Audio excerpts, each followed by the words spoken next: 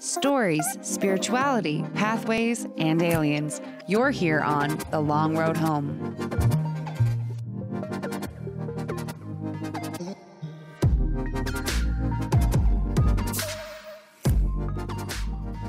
Howdy, howdy, howdy. Hello. Hi, everyone. Season's greetings. Welcome to another episode of The Long Road Home. I'm Emily. And I'm Chad. Yeah. I gotta tell you, I've been really busy lately. It's been a busy day even today for me. Went and got Emily some gifts. I did some DoorDash. And I gotta say, as a DoorDasher, I now have my thumb on the pulse of America. And our pulse is just full of fat. Oh, no. Is it a faint pulse? It's getting fainter every day, I think. But it's been a busy day for me, but we're here, we're recording, and we're going to have this out to you right before Christmas, I believe, right? Is Christmas next week? Christmas is next week, yeah. That's crazy. Yeah, this will be coming to you guys then the week before Christmas. Yeah, okay. Jesus, God. Yeah, you're totally right. We record the week of. That's right. I totally forgot. Anywho. It didn't start that way, but we're here, and it's fine. Yeah, absolutely. We hope everyone's having a great December so far. We've almost, finally, made it through 2020. I can feel it on the tip of my tongue. I've been thinking about this a lot lately. I'm definitely excited for 2020 to be over. It's been a hell of a year, but I don't want to get too carried away. Let's not make any big, bold statements about what 2021 is going to be like. That's all I'm saying. Let's just go into it completely open-minded, minimal expectations, and see how it goes. Yeah, the numbers 2020. It's just a construct. It means absolutely nothing. The time that we are living in, the age that we are living in, will still continue into next year. Exactly. The pandemic will still continue into next year. So, let's just keep the bar low and just take it a day at a time. It's not a bad idea. idea. And be grateful for every little victory along the way. Absolutely. Deal? Okay. We need them. We need those little victories because, God, if 2021 is coming, we don't know what's happening yet. We don't know what it's got in store for us. But could be better. Open-mindedness. That's what we're going to take into it. The Age of Aquarius. It's coming. Age of Aquarius. Right? That's right. Sometime in 2021. So that's actually, it's supposed to there are some people that say that Age of Aquarius will happen, or it begins to happen on the solstice, the day of solstice. So that's my brother told me it already happened in 2012. There are some people that believe that it already happened. There are some people that believe it actually took place in March of this year, which is really interesting. The reason why some people believe it to be taking place during the solstice is because of certain planetary alignments that are happening. Jupiter and I believe Saturn are going to be in direct alignment for the first time in the last 500 years. Touching butts. They're touching butts. Cool. Yeah, sure. Let's say that. So that the last time that happened was in the 1600s. So that's where a lot of people are getting that from. Like the Renaissance comparisons and the Enlightenment and all that stuff. Exactly. So I'm here for it. Yeah, I'm interested to see what happens. We'll see what happens. Absolutely. Well, anywho, so everyone's been talking about this. We also have to talk about it. The ex-space commander of Israel claims that, they're here. The aliens are here. They've been here. They told us that we weren't ready. I mean, you guys know that we knew. And you knew. We all knew. We all knew.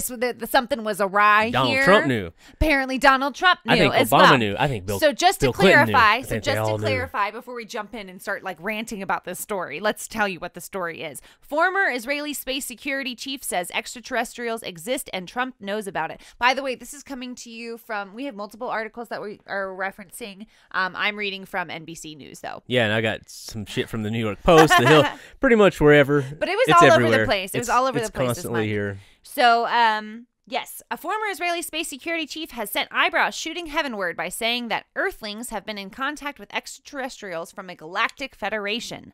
Quote, "The aliens have asked not to publish that they are here. Humanity is not ready yet." That quote comes from Haim Ashed, former head of Israel's defense. He also said that the aliens were equally curious about humanity and were seeking to understand the fabric of the universe. So essentially, he also made claims that agreements have been made between humankind and extraterrestrials. Yeah, Haim also says that they have been waiting for humanity to evolve and reach a stage where we will generally understand what space and spaceships are. So we are on the verge of absolutely nothing, according to Haim. The aliens think we are tiny, small, smooth-brained children. right? Yeah, basically. Absolutely. He also said that Trump was on the verge of revealing aliens' existence, but the aliens in the Galactic Federation, which, what? I know. Wait, they said, wait, let people calm down first, because we have been very calm for a number of years now. And, you know, I guess we could get calmer. Yeah, I think they're like, let's simmer. They were like, you are not in a place where you are ready for this information. And if this were to come out, it would cause mass hysteria. Yeah, because we haven't had any of that right. at all lately. Right. You know, a little tiny virus, microscopic virus didn't cause mass hysteria. No, everything's fine. Right? Everything's totally fine. Why would aliens? 2021's here. Everything's fine. You know, people have said for, years, all the presidents know something about aliens. Barack Obama famously turned down an interview with Stephen Colbert on The Late Show to discuss aliens, and some people are like, deep state, they know, everyone's after him. And so a lot of people think that Obama knew about aliens. Everyone talks about George Bush knowing about them. Bernie Sanders said he would tell us if there were aliens, and I wish so bad we could go back 4 years and just let Bernie win. Come on, man. I'd like to know what the world would be like. What would the simulation, we went down one path of the simulation, and I'm curious as to what those millions of others could have been. Well, you know what I find really interesting is that there's no timeline talked about in any of these articles. So like how long? How long has this been a thing? Has it been decades? Has it been years? Has it been months? Like what are we talking here? Yeah, I know. I really truly think this goes back to the Eisenhower Agreement with the Nordic aliens. He didn't like the gray people. The gray aliens. He did not like gray aliens at all. They creeped him out. Well, a lot of people say that grays are, I don't want to use the word evil, but some say that grays are like the bad aliens. Well, yeah. They're and like the bad guys. No, absolutely. And they are associated with like giving Nazis technology and stuff like that. And some people see them as evil demons and stuff. So regardless. Dude, wait. Did you even see the thing about frickin', oh my God, what's his name? The book, The Lesser Key of Solomon. Who wrote that? Aleister Crowley. Did you see I saw something this week that was talking about Aleister Crowley. Oh, and they reopened his home, right? The demons that he was communicating with. No. Hold on, hang on. So there are some people that are theorizing that Aleister Crowley was actually also communicating with the Galactic Federation. And that the Galactic Federation consists of gray aliens. Oh, I'm certain that they are part of it. And, I would imagine, like, at some point, I can't remember who said it, but, like, technology will reach a point where it's going to appear like magic to people who don't fully understand it. So it's very easy to see how something like that could have happened. Yeah, so that was the whole the whole theory was that, like, that demons are really aliens, and that Aleister Crowley, in his, like, summoning of these spirits and demons, he was really interacting with extraterrestrials. Yeah, we're starting to get into Alex Jones territory. He's, and God is a comet, and all the good things in life are at the head of the comet, and all the gray aliens are at the tail. We're all mix mash and mishmash. I resent that statement because I think that I am a well-educated paranormal investigator. Yes. And that I really try to find well-rounded theories.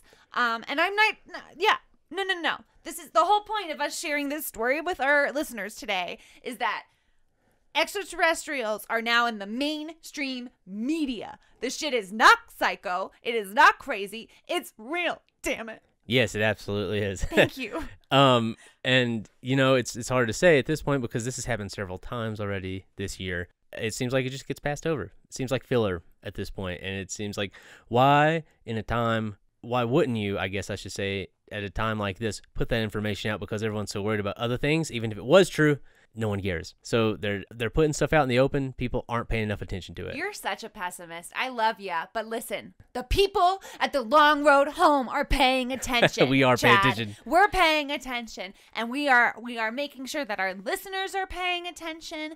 And I think that there's a movement happening where people are going to take note of these articles, and we're going to realize that it goes all the way to the top. It's all the way to the top. All the way. And we're going to break down societal structures and just live with the aliens. I want the truth. Just want the truth.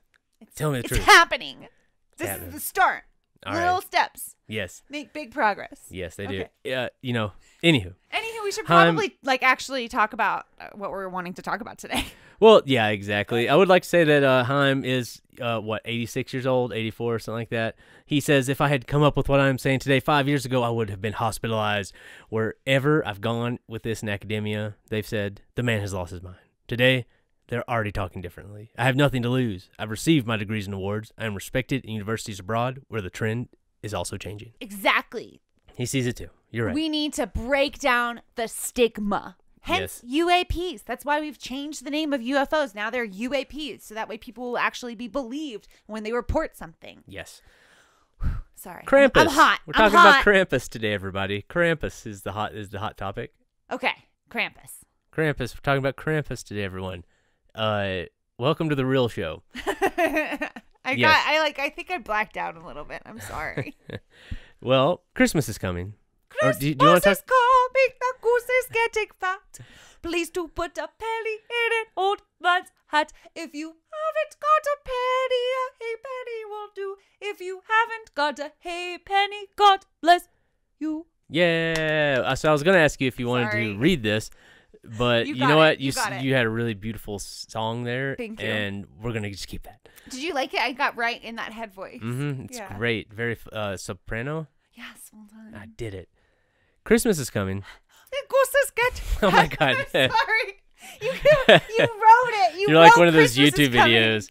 Every time I say Christmas, you sing the song, and it turns into like a 15-hour track.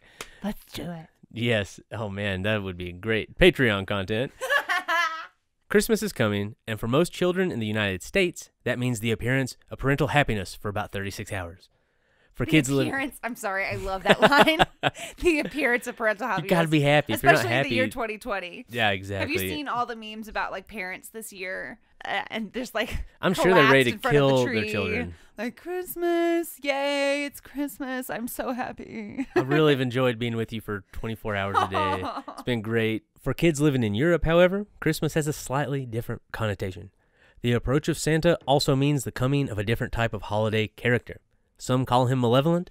I like to call him the realest motherfucker of the holidays. And we all call him Krampus. Hooray! Yeah, this has turned out to be a really fun episode. This is going to be a fun one, everyone, so enjoy.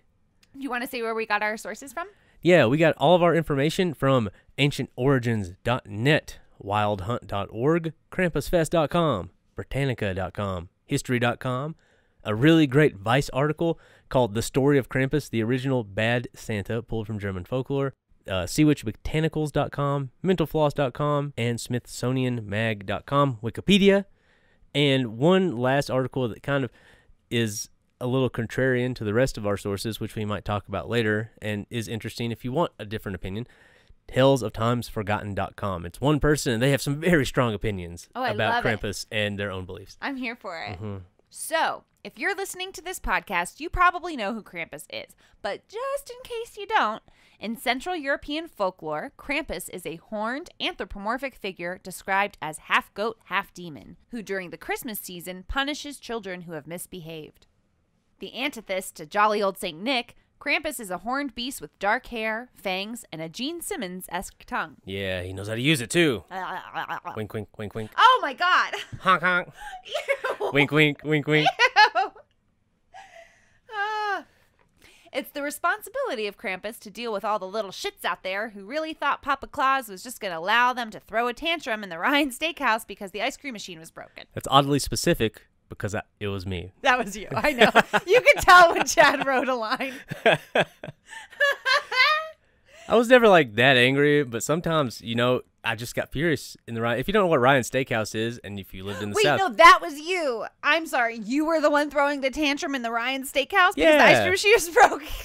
I totally misunderstood. Oh, no. Baby Chad. Baby Chad ate a lot of ice cream. Probably wasn't the healthiest kid. Oh. We're working on it, so getting better every day. Wielding a bunch of birch sticks, Krampus gives naughty children a proper beatdown before picking them up and hauling them off into the underworld. This description comes to us from krampusfest.com. Quote, "This towering 7-foot-tall hairy creature is depicted as having bulging eyes, a whip-like tongue, pointed ears, and horns atop his head. He carries a pitchfork, or more traditionally, a bundle of birch switches, to menace children as he travels through town on a pair of mismatched feet, one cloven hoof, the other a bear-like claw. Wayward children caught by Krampus are spanked, whipped, and even shackled to be spirited away in either a basket or barrel to Krampus's lair. Once there, they receive further punishment until they are repentant." Yeah, that's not spirited away in the sense of the wonderful Oscar-worthy movie Spirited Away. This is more of a I'm taking you to hell, little kid. I'm gonna whisk beat you with off sticks, to and then we're hell. going to hell until you say sorry for having that tantrum about the ice cream machine. They had vanilla, they had chocolate. The only one that wasn't working was the swirl. Why did you have a tantrum? You could have just got a scoop of the chocolate. could have made it. You could have made it. You could have made the swirl. Yeah, I got a lot of regretful choices in my life. Did Krampus come and beat you, Chad? Do we have something we need No, to but talk I think about? someone wanted him to. Oh, no. Krampus's name is derived from the German word Krampen, meaning claw, and shares characteristics from other scary demonic creatures in Greek mythology, including satyrs and fauns.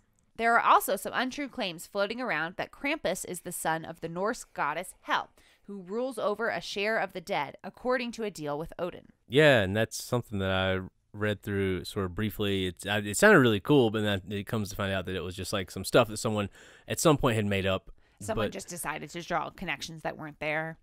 Yeah, essentially. Hel is I believe, the mother of Loki, and she rules over essentially the underworld. So brave warriors who die in battle go to Valhalla with Odin, and she receives the rest of us. I like how you said the rest of us. I like how you lumped yourself in, not with the Vikings, but everyone else. I don't rest of us. see myself dying in a glorious battle. You know, if I'm lucky, my brain will just go, and that'll be it. Chad Shelton, You know? we don't put those things out in the air. Oh my God. Okay, so I could see where someone might have drawn the connections that he was like related to the Norse god of the underworld, or Norse goddess of the underworld, but Yeah, this is something that is talked about in the Tales of Times Forgotten. That person that wrote that little blurb or whatever you want to call it, they are not happy with pretty much every interpretation of Krampus or witchcraft, pagan, Wicca in general. oh really? They go, actually. That's okay. You know berate what? Sometimes we need those people, man. It is, but it makes things uninclusive. When you'd rather berate someone than teach them the right thing, you're creating an inclusivity that becomes difficult to get through, and you're making things harder for yourself. Yeah, no, that's true. That's why we're here. Yeah, be That's nice why to one we're another. here. Is we're like, hey, Learn. we get it. There's a lot of information out there. Sometimes you get the wrong stuff. Let's figure it Exactly. out together. Yeah. Although Krampus is affixed to St. Nicholas these days, thanks to Catholicism, his roots have nothing to do with Christmas. Krampus legends seem to date much further back, although researchers have had some trouble figuring out just where the origin stories began. What we do know is that most likely those stories date back to pre-Germanic paganism in the region. The evidence for this is actually in what Krampus hauls around to whip kids with. Folklorist Maurice Bruce had this to say about the bundle of birchwood in an article published in 1958. Quote, "There seems to be little doubt as to his true identity, for in no other form is the full regalia of the horned god of the witches so well preserved. The birch, apart from its phallic significance..." Yes. Phallic. Long, stiff birch. Couldn't you say that about That's what any? makes a mule kick. Oh my God. That's what makes Krampus's one-hooved leg kick. Okay, the birch, apart from its phallic significance, may have a connection with the initiation rites of certain witch covens, rites which entailed binding and scourging as a form of mock death. The chains could have been introduced as a Christian attempt to bind the devil, but again, they could be a remnant of pagan initiation rites. In case you aren't familiar with the horned god, we did the wiki search for you. The horned god is one of the two primary deities found in Wicca and some related forms of neo-paganism. The term horned god itself predates Wicca and is an early 20th century syncretic term for a horned or antlered anthropomorphic god, partly based on historical horned deities. Looking up the horned god stuff was actually super cool. It's really interesting. Neo-paganism itself is based off the idea that there were these survivors of witchcraft that were hidden away during the Christianity period of like Greece and Rome and all that. But it turns out none of that is true, apparently, and that was also just made up.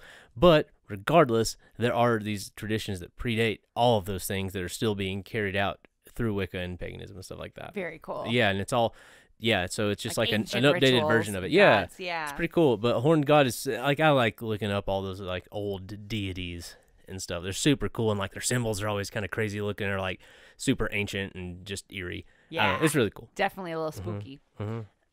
The horned god represents the male part of the religion's duotheistic theological system. In other words, he's the companion of the female triple goddess of the moon, or mother goddess. In common Wiccan belief, he is associated with nature, wilderness, sexuality, hunting, and the life cycle. Whilst depictions of the deity vary, he is always shown with either horns or antlers upon his head, often depicted as being... I believe that is theriocephalic, is how you say that. You could let me try it first.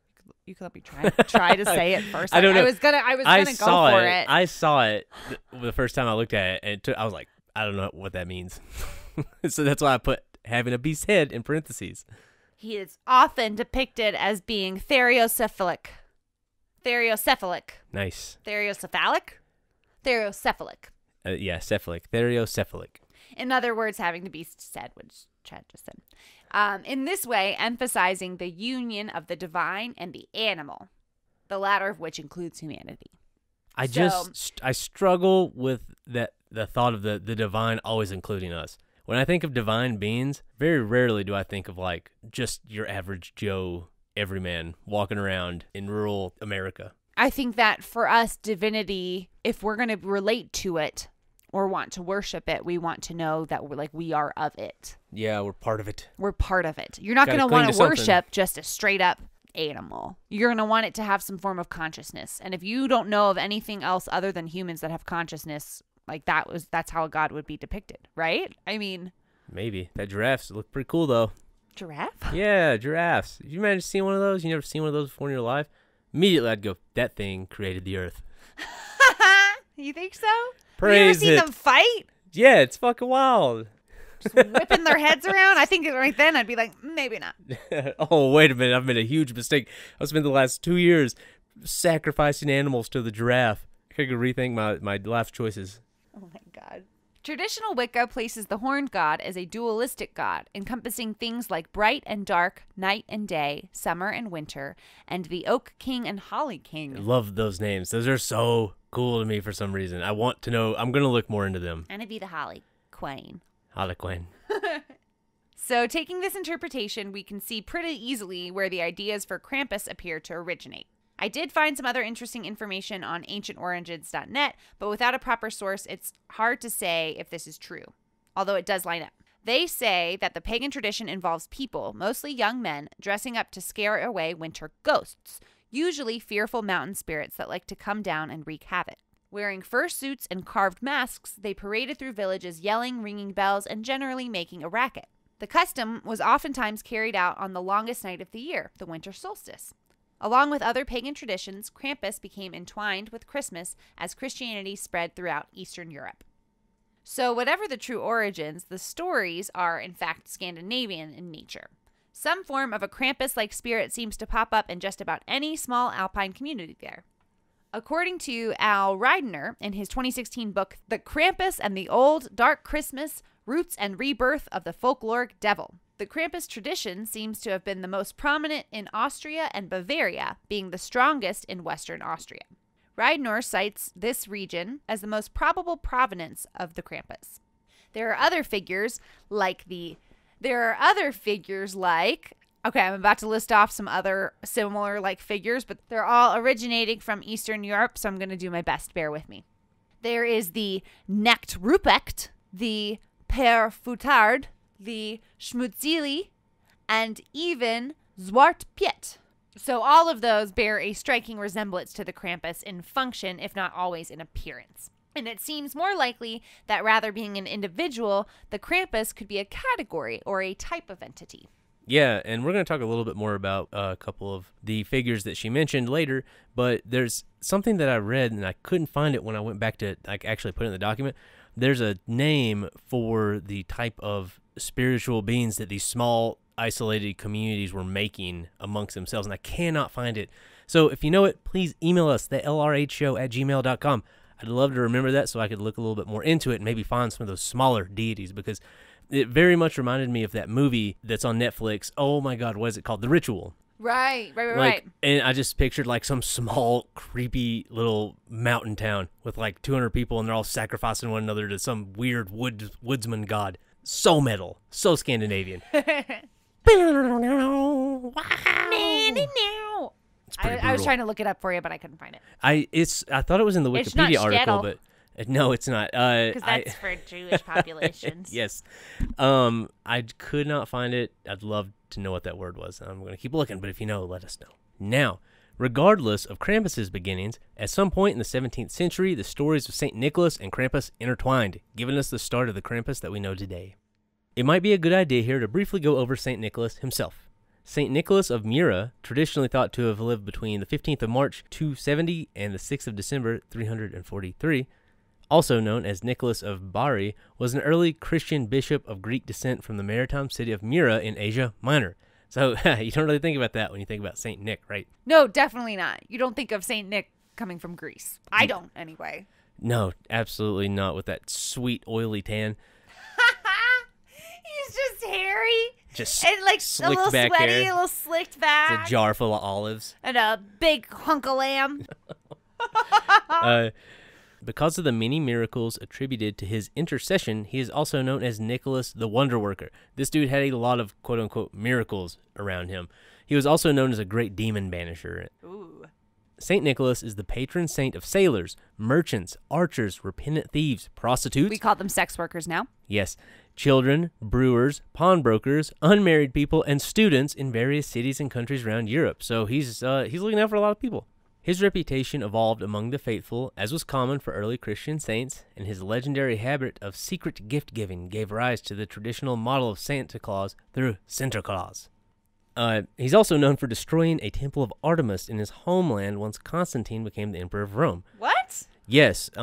So he went back with his new Christian followers back to where he was from, and basically was like, everything you're doing is wrong. He didn't want the people that he had converted to go back to their old ways, and so they essentially tore down the temple of Artemis that was there.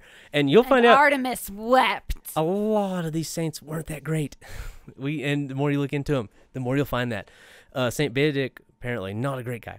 Religion has a really funny way of turning everything you don't believe in into a giant demon of sorts, and he did a great job of playing the locals into thinking his decimation of the temple showed them the power of God. In reality, this was just a typical Christian power mood, sending in goons to intimidate and reform. Anywho, in late medieval England, on St. Nicholas Day, parishes held Yuletide boy bishop celebrations. Oh, no. I bet they loved those. Oh, my God, Chad, They're like, no. yo, it's almost boy bishop day. No, it's Oh, boy bishop yes. day. That's horrible. What is that? Well, as part of this celebration, youths perform the functions of priests and bishops and Okay, exercise rule over I'm their sorry. elders. I thought that said on. Oh, I thought that said on, not of, and I Oh, got I'm sure it was on, though. I'm Okay, sure- all right. I can't. It makes me so uncomfortable. young Jeremy, come here and put the bread in my mouth. Oh, my God, Chad. Jesus Christ. Just sucking on the little fucking thumb. No! Too far! Too far! And then he goes to bed and he's like, No! ah. I can't No, hear no, anymore! no, I listen. can't hear anymore! You It's just not- said sucking on a little thumb. I can't hear it anymore. This is funny. And then he goes back to bed at the end of the day and he goes, ah, only 364 more days Jesus. until boy bishop day. Okay, all right. Continue. What else is it really about? okay. I can't. Well, no, seriously though. That's what they did. They performed functions of priests and bishops, and they exercised rule over the so elders. it was really like a day where like the little kids got to pretend Yeah, it's like they were the backwards day. priests. It's It was backwards day. Okay. Exactly. It's just a backwards day. But today, St. Nicholas is still celebrated as a great gift giver in several Western European and Central European countries. According to one source, in medieval times, a nun used the 6th night of December to deposit baskets of food and clothes anonymously at the doorsteps of the needy. According to another source, on the same night, every sailor or ex-sailor of the Low Countries, which at that time was virtually all the male population, would descend to the harbor towns to participate in a church celebration for their patron saint. And this is interesting to me because it feels like the really beginning of Christmas, like that we know today. On the way back from that celebration, they would stop at one of the various Nicholas fairs to buy some hard-to-come-by goods, gifts for their loved ones, and invariably some little presents for their children. While the real gifts would only be presented on Christmas, the little presents for the children were given right away, courtesy of St. Nicholas. This made St. Nicholas a patron saint of children and later students as well. So that's the beginnings of our St. Nick. The date of December 6th is still considered St. Nicholas Day in many European countries. Krampus also has his own day, December 5th, known as Krampus Night. Or Krampusnacht. Krampusnacht. Nacht. Nacht. Krampusnacht. My accents continue to improve. Just every day. Every just single episode. getting better. One day I'll sit down and like actually practice. You're just going to sit down and like speak Russian or something one day? Russian. Yeah. You guys aren't going to see it coming. The creature and St. Nicholas are said to arrive on the evening of December 5th. While St. Nicholas rewards nice children by leaving presents, Krampus beats those who are naughty with branches and sticks. In some cases, he is said to eat them or take them to hell. On December 6th, St. Nicholas Day, children awaken to find their gifts or nurse their injuries. Oh. Yeah, so some of them don't get shit, and they're just like Nursing their wounds. putting Neosporin on their birch strike wounds. So Krampus night is a little more intense for the kids who may be thinking, hey, maybe it was a little much of me to try and force my brother to eat, like, worms. I don't know what German kids eat in the 17th century. Whatever. What were they doing back then? How were Eating they rocks, tormenting chewing their on brothers? rocks. Yeah. Kids who are less than ideal could be beaten by Krampus, or even worse, stuffed into Krampus's sack and hauled off to his lair to be tortured or eaten. So, as we've already seen in our voodoo episode, it seems like some of the traditional culture's beliefs got mixed in with new ideologies once the Catholic Church rolled into town. Yep, that sounds about right. Yeah, and as usual with the church, they didn't take too kindly with anything new being introduced that was off script. The Catholic Church for a time tried, without success, to ban Krampus. It wasn't ever like outright like you can't say Krampus's name or something like that, but they tried to stop like the parades and stuff that would happen around Krampus at the time. That's really interesting to me. I guess I understand because he's not a saint, No. right? So then you're almost in a way like worshiping another deity. But you would think like that Krampus would kind of be in alignment with the Catholic Church, that it's not like all reward, that there's also punishment. Well, like God is a just God, and you don't always get good things. If you've done bad, you get punished for doing bad. So like you would think that Krampus they'd be like, yeah, kids, get your shit together.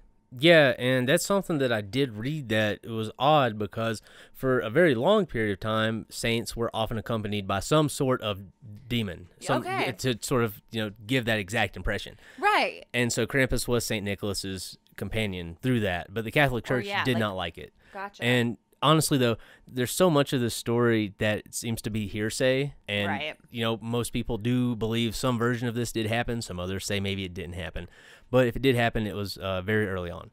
But this next part did happen. So they weren't able to ban Krampus, and this seems to have really gotten under the skin of some of the more extreme Christians in Austria.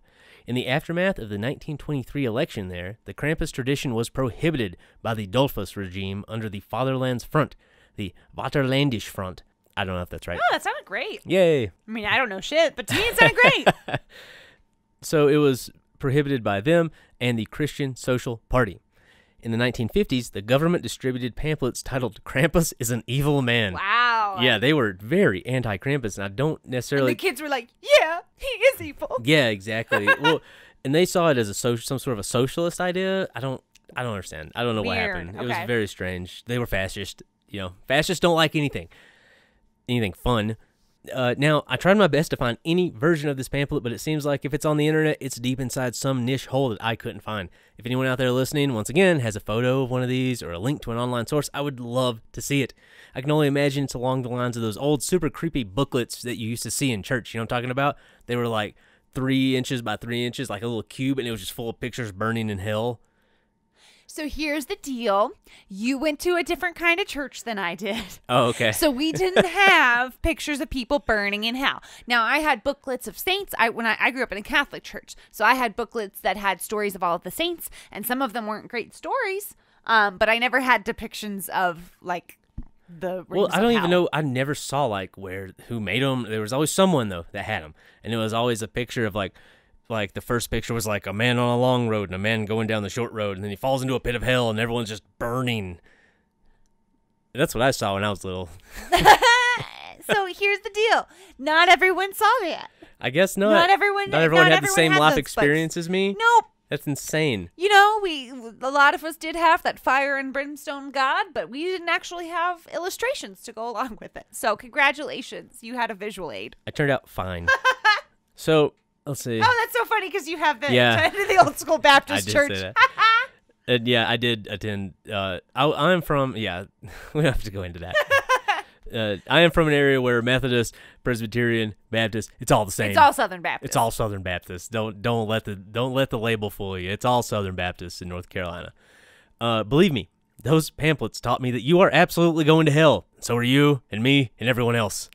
The Christian Social Party is actually still around today in Austria, but now they're known as the New People's Party. So they're still there, and they actually have a very large control of most of the government there. And they have a big sign that they put out for Christmas that it's a picture of Krampus with like the circle and slash through it. And Yes, they said, exactly. Not allowed. But at the same time, it's like they are technically in control there, I guess. But they had to form some sort of a coalition with like the Green Party in order to stay in power. Everything, it's not like America pretty much everywhere else where it's like when something, even if there's like two majority parties, there still seems to be like groups of inside the government that all have to work together like to make things happen. Underneath, yeah. Exactly. But now, I think the next part of the story is my favorite, simply because there are few things I enjoy more than watching a large group of pious people writhe at the fact that they failed at repressing anything they don't like. The darker side of religious folks' favorite holiday has slowly but surely been creeping back in. The winter solstice celebrations that were co-opted by the Christian movement were much more akin to Halloween, with costume and masked figures moving door to door throughout a community. In a Vice interview with Al Reidner, the author that we mentioned earlier, he states that, quote, the winter season was considered a time when the veil between the worlds was lifted and was associated with a complex mythology of ghosts, witchcraft, and other supernatural beings. We are definitely seeing a wave of people that has begun to embrace this type of belief. There's a large chunk of society that's starting to let go of this fake everything is fine style of living and take a hard look inward, and that's leading to a less religious, more spiritual group of people. With this movement, I think people are beginning to also learn more about the old ways, things like paganism, witchcraft, etc., and that in turn is leading people down a road that wants to return to these old styles of celebration. And this is very interesting to me because I feel like these things do come in waves, the same thing with like tattoos, punk music, stuff like that. Everything comes in a big wave, in and out. And so it's kind of cool to be on like the rising crest of a wave of this and just watch it happen. Definitely. But I don't want it to go away. So Well, can we we might be keep dead the before wave it goes going? away, though. That's what I'm saying. Okay. Yeah, exactly. Okay, that's fine. And things like this dude just sort of seem to come and go. But Krampus has always been here. They But just can't get rid of Krampus him. will remain. He's just stuck under your toenail, just going, meh. Reiner believes this movement is decades in the making, and a figure like Krampus fits right into this style. Reiner, in the Vice interview, has a beautiful explanation of how Krampus fits into the picture. He states that, quote, the reasons for the Krampus resurgent is different in Europe, but in America it would be the punk aesthetic and the sort of impudent internet culture of memes. Ever since the 1960s, the countercultures looked for some way to respond to the holidays. In those days, neo-pagans began celebrating the customs of Yule, and by the 1970s, you begin seeing an even more nihilistic response with Christmas slasher films like Black Christmas or Christmas Evil. All of this was a rebellion against the parental generation, the Norman Rockwell Christmas, and the Coca-Cola Santa. Yeah, I don't think he's wrong. Not at all. I think we're right back where Yeah. where those guys were. I don't know if it's ever went away. I think we're riding that wave at this point. It hasn't fully crested, but I think it's still rising, and I think we've just hopped on. I think it's interesting because I would say that in the early aughts, there was definitely the emo movement, but I don't think that it was as strong as the punk movement that we're seeing today. No. So it has existed like in our childhood and teen years, but I do think that it's like cresting, as you said, now. Yeah. And maybe that's just because of my shift in awareness in the last few years, but it really feels like even like last year and the year before, like this is happening now. Age of Aquarius. Emo's Age not of dead. Aquarius. Also, emo's not dead. No, I never said emo was dead. Did I say those words? I would never say emo was dead. So Reiner continues, as the punk aesthetic of the 1980s moved into the 1990s, it was giving birth to things like SantaCon, those mobs of drunken Santas that take over dozens of cities each year. Nowadays, that event's just sort of an amorphous pub crawl, but I was an organizer with the group that created that event, the Cacophony Society. And in its original form, SantaCon was more pointedly and theatrically satiric. Its mission was to skewer the American holiday by making a degrading display of its chief icon. When images of Krampus began circulating on the internet in the mid-2000s, that really set fire to it all. Those of us who came up in the punk milieu recognized the Krampus as a new savior of Christmas. We'd grown up chafing against this ideal of Christmas being a sentimental, domestic ideal of family values and childhood wonder. And here we had this shocking figure who celebrated the holiday by beating children. He seemed to perfectly embody the rebellion we felt. Then, if you started looking into the figure, got beyond those images of whips and chains and frightened children, if you did a little reading, you'd realize that Krampus also fit in with that 1960s countercultural desire to embrace the holiday's pagan roots. So it's a pretty great explanation, very thorough explanation of Krampus through the years. Yeah. And how he has sort of wound his way into the hearts and minds of people everywhere. Basically, Santa is Bing Crosby and Krampus is Alice in Chains. He's punk rock as fuck, and people are into it more and more each year. I love that. Great line. Thanks. It's a good analogy. It took me hours to come up with that. Oh, well done. Hours. Well done. The things we do for you. Today, Krampus celebrations have returned in large numbers, with events being held in many places around the globe. Festivities involving Krampus include the Krampuslauf, or the Krampus Run. In this activity, which involves alcohol, of course, people dressed as the creature parade through the streets, scaring spectators and sometimes chasing them. Sounds rad. It sounds really fun. Yeah. To a point. To a point. There's always going to be someone that takes it a little too far. Well, that's kind of the point of the Krampus Run. So we'll find out. We'll see what we're talking about in a second. Okay. Beginning in the late 20th century, amid efforts to preserve cultural heritage, Krampus runs became increasingly popular in Austria and Germany. These runs sound insanely fun, and there's a chance that you'll get to see someone get absolutely pummeled with sticks, which makes it even that more awesome. Or problematic, whichever, No, it's Europe. They don't care.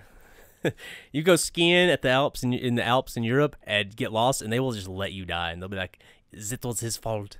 See, here's my thing. I like to think I would be like, "Yeah, get him!" But I know that if I was actually there witnessing somebody getting beat with a stick, I would probably get a little upset.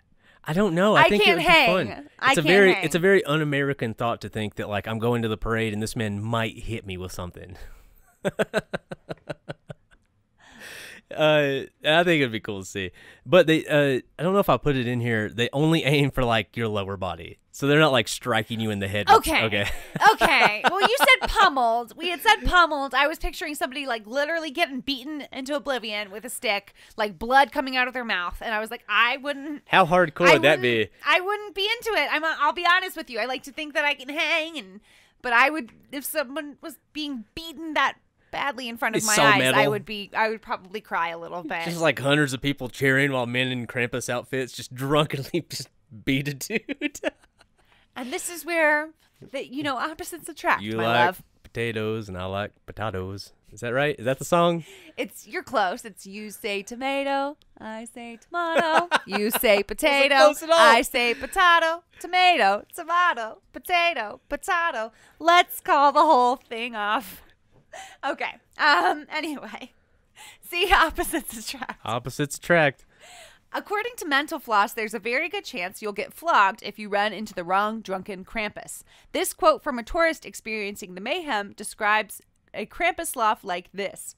Quote, "The narrow streets in the old city section of Salzburg were packed with pedestrians as the Krampus stomped through." I'm sorry, is that Krampus plural? Is that Krampusy? That is a plural. I think it is. It is not Krampusy. That cannot be. Do we say Kramposse? Krampus. Like a Kramposse. Yeah, Krampus. Like a posse of Krampuses. Yes, it's exactly. No, I'm not going to say what you just said because that still sounds wrong. Many people were caught unaware and reacted with terror. Some would flee and try to seek refuge in a shop or restaurant, only to be pursued by a determined Krampus. With so many easy targets, we again managed to escape largely unharmed. At times, we were chased, jostled, and struck, but compared with the brutality we witnessed, it was obvious we had been spared the full brunt of what Krampus could muster. Yeah, you go take it on, babe. I'll watch from a balcony. Yeah, it'd be wild. Like, could you imagine it's like someone from like, I don't know, Malaysia, and you're just like in one of these little towns. Celebration, Christmas, let's do it. And then you just get beaten? Well, I was thinking more along as like you're just like, I want a baguette. You leave your hotel, you go across the street. There's a lot of people out. You don't know what's happening. But so you're like a festival, and a parade. How fun. You walk in, you get your coffee, you're going to go order a baguette. Suddenly and then someone horned figure pours into that, and a Krampus following him, just whipping him inside the baguette store. And you're just like, I didn't know this is how people acted up here. It would be very disorienting. Yes. Yeah.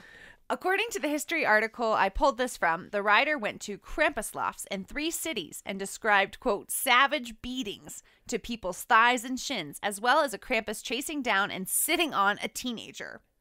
Hey, come here, little Johnny. Let me just a drunken man. Just want to sit on you. Come here. Just let me sit on you. Americans would have such a field day with the lawsuits. Oh yeah, they just couldn't. You couldn't necessarily. I think. Well, They do some here, but I would imagine you have to sign some. Like before they hit you, they're like, "Will you sign this waiver, sir? Yeah, please. you got to sign a bunch of stuff. Hurry, please. We have to move on. Hurry. Don't look it over. Just sign it." Yes.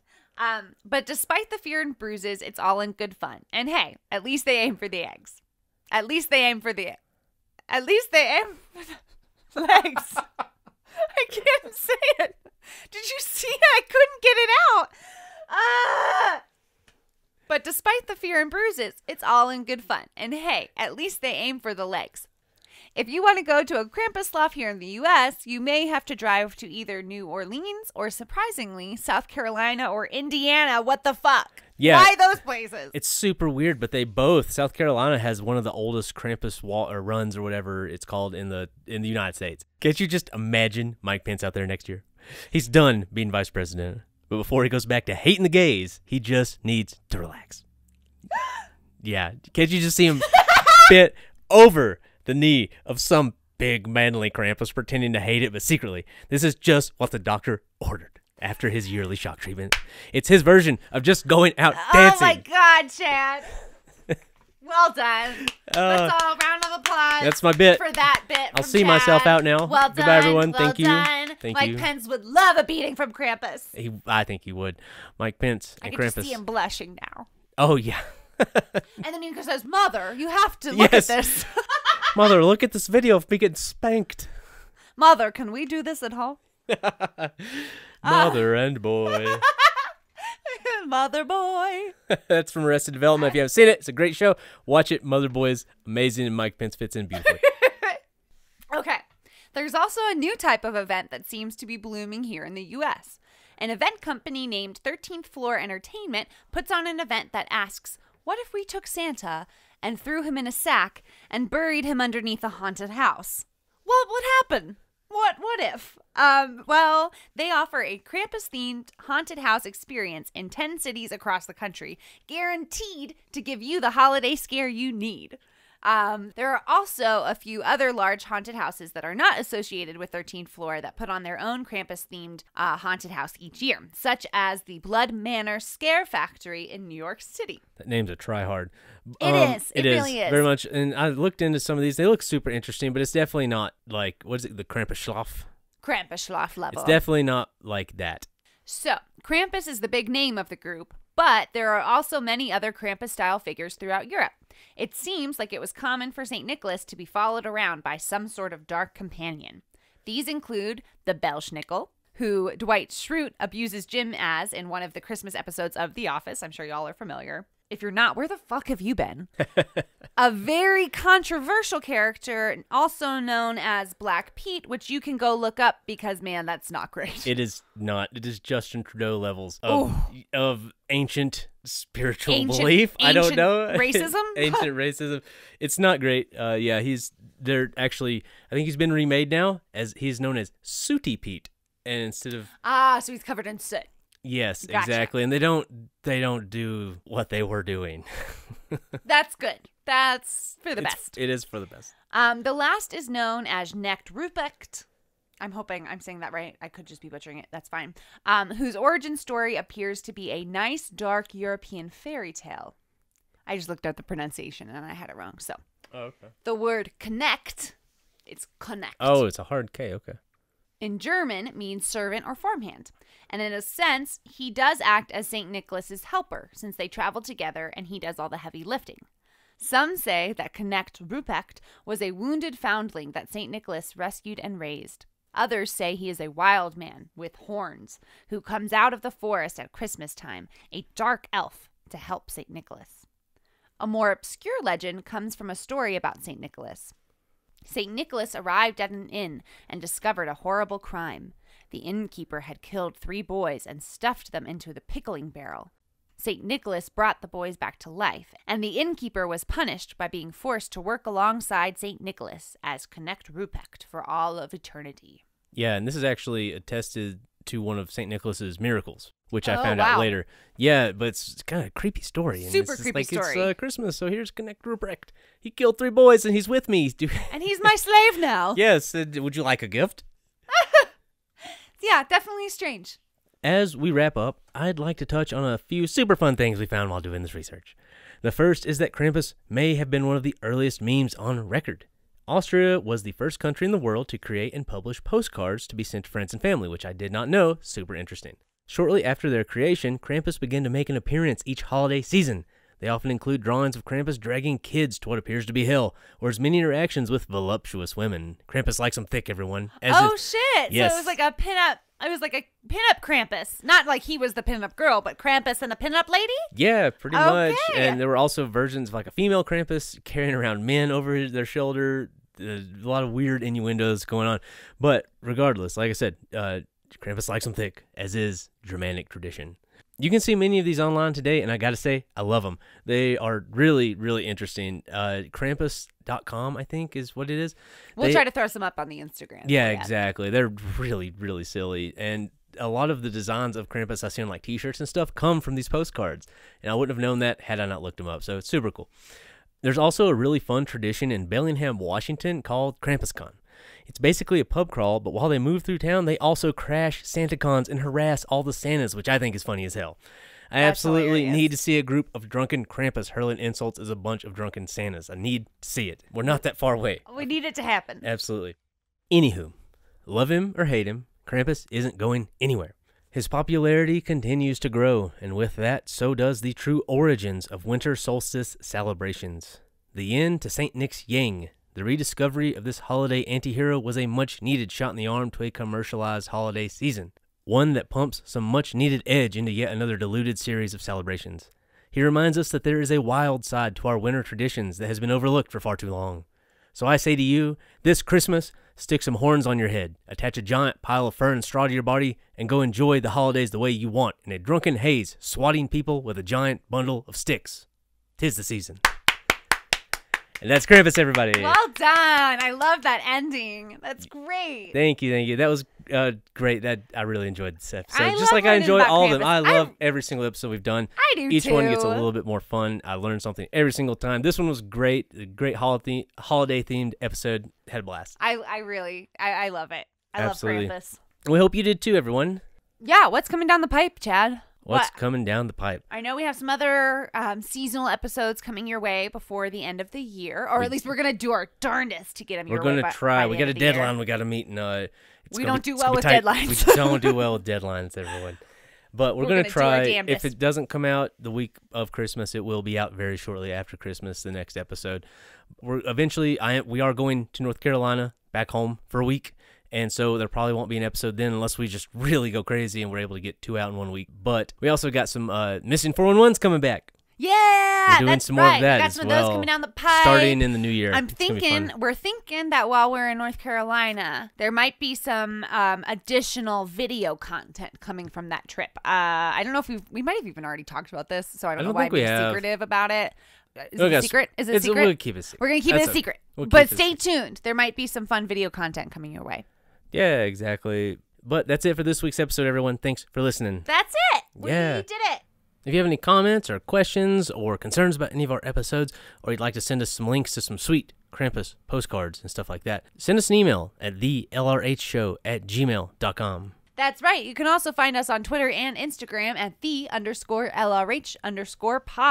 You can also find us on Facebook at the LRH Pod. And on Patreon at patreon.com/thelrhpodcast. And one more thing, guys. If you're listening on Apple Podcasts, please leave us a rating and a review. It's going to help us a ton, and it's going to help us ultimately, hopefully, get on the new podcast page. And we need your help to do that. And we really appreciate every single one of you who has left a review so far. So once again, if you're listening on Apple Podcasts, give us just a nice little review. It'd be so great. And if you want some more interaction with me, I'm streaming on Twitch Sunday, Tuesday, Thursday at weary_TTV at 8 p.m. till whenever Mountain Standard Time. So come hang out and say hello on there. I'd love to see you. Is that it? Did we do all the social media things? Yes, we did. We're getting better every single week with those. Good Thanks job, for bearing Emily. with us. Yeah, thank you very much. And thank you guys for listening. We hope all of you have a wonderful week. If you don't hear from us before the holiday, we hope you have a happy holiday, but we're going to do our darndest to get you another episode before then. Absolutely we are. And thank you guys for listening. That's right. So join us next week on The Long Road Home. Goodbye, everyone. See you later.